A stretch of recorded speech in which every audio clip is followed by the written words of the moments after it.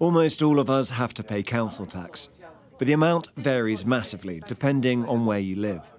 Hannah, Lucy and Zoe are in Oakham, which, under Rutland Council, has the highest rate in the country. Do you guys feel like you're getting value for money from that? Not at all. Not in the slightest, no.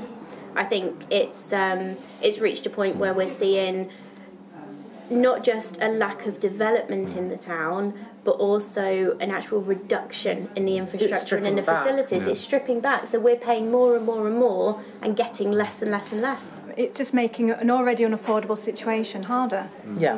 You know, you're already trying not to turn your heating on as much as possible to save those few extra pennies, and now those few extra pennies are going to go into the council's pocket. People pay council tax based on the type of property they live in, calculated all the way back in 1991 and the value it was then. It's tough for people like Lucy, Zoe and Hannah in Rutland. They live in an area with the highest council tax in the whole of the country, at over £2,400. Nottingham, Lewis, Dorset and Wealdon not far behind, all in the top payers of tax. By comparison, 3 of the lowest paying places are in London. If you live in a Band D property in Westminster, you're only paying £883 for the privilege. When we look at proportion of income, people in Mole Valley Council area are paying over 8% of their income on council tax. But at the other end of the scale, in southwest London, Wandsworth, people are paying just 2.1%.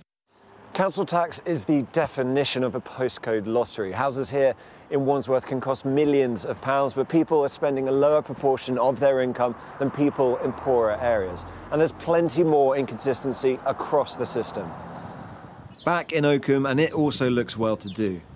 But Rutland Council says that masks some deprived areas and argues they receive much less funding from central government per household than other places.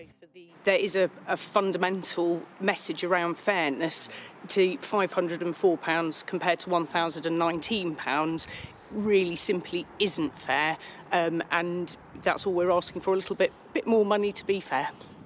Over the coming weeks, Sky News will be looking at which councils are failing and how that affects the services we all depend on wherever we live. Tom Cheshire, Sky News, Oakham, Rutland.